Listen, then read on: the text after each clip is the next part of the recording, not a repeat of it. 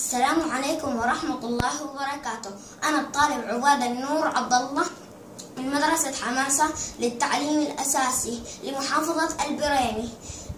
مشروع الرياضيات عبارة عن تجميع مجسمات هندسية من البيئه، ومشروعي عبارة عن سيارة المجاري.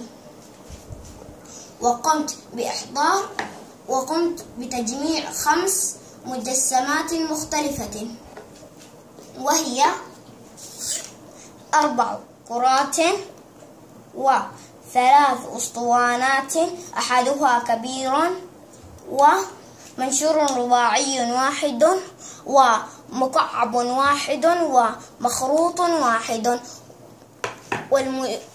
والرسم البياني سيوضح ذلك. نوع المجسم: العدد 4 كرات، 3 أسطوانات، مكعب واحد، ومخروط واحد، ومنشور رباعي واحد. والسلام عليكم ورحمة الله وبركاته.